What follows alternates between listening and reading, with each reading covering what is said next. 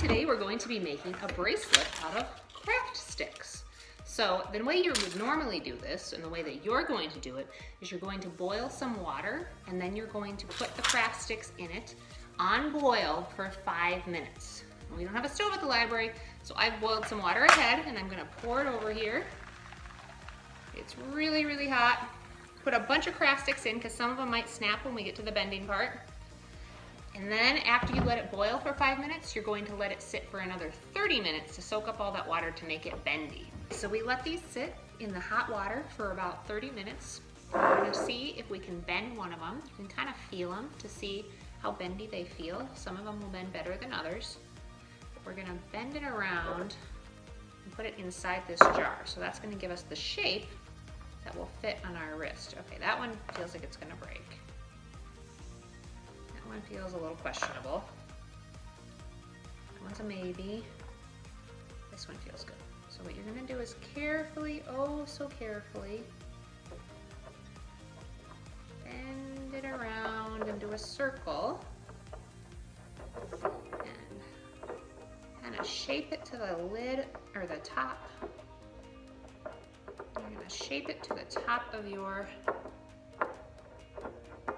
jar, like that. And then we're gonna let that dry in that form so that it'll fit over our wrist. All right, so I let this dry overnight. You might not have to let it dry overnight. You could just let it dry a few hours. Keep checking it to see if it's dried off. But now you'll see that our craft stick is in the shape of a bangle bracelet. And we're gonna cover it because right now you could wear it like this, but it's not very exciting. I have a ripped out page of a book that fell apart.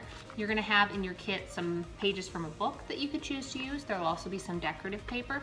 If you want, you could use fabric if you have fabric at home, or the decorative paper that's in your kit, or a paper like this, whatever you want. And you also have Mod Podge in your kit, and a brush. So you're gonna use the brush to cover the outside of the bracelet with Mod Podge, like that. And then you're gonna take your paper. You can cut it down ahead of time if you want, or you can leave it the way it is and then trim down after you've got it glued. But you're gonna cover it with, cover your bangle with the paper, whatever paper you choose to use. And then I'm gonna trim it down just a little bit here so that it's a little closer to the edge of the bangle before I cover it again. All right, so if you've pinched it a little bit, it should stick. Mod Podge is very sticky. And then I'm gonna cover the outside. Now, there's two ways to go about this. One is that you Mod Podge it first and then trim it down.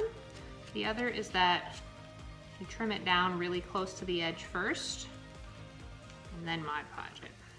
So I put some Mod Podge on first, and then I'm gonna kinda, once it's a little bit wet, it almost rips for you, and you can kind of smooth the edges a little bit.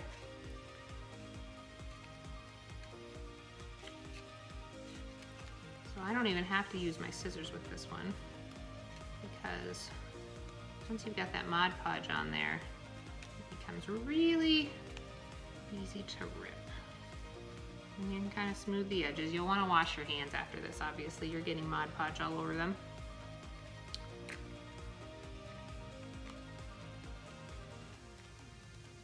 Now, if you're using paper other than book paper, because book paper is very thin, book paper rips really easily. If you're using fabric, obviously you'll need to cut, and if you're using scrapbook paper, you'll need to cut. And around the edge here, I'm going to trim just around the edge. And I'm going to smooth the sides down a little bit. Try not to get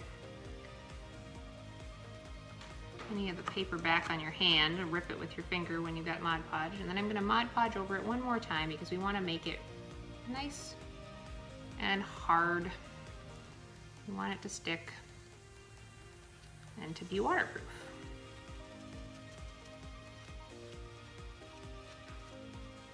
And then you're going to leave it to dry. And once it's dry, if you want, you can hot glue ribbon into the inside so that when it's on your on your wrist, you have a little bow hanging down for a little more decoration. Or if you have any charms you want to glue on, you could hot glue those on. Or if you want to add any jewels, rhinestones, things like that, you can as well. We're going to leave this to dry, and then when it's done, I'm going to add some ribbon and I will show you the final product at the end of the video.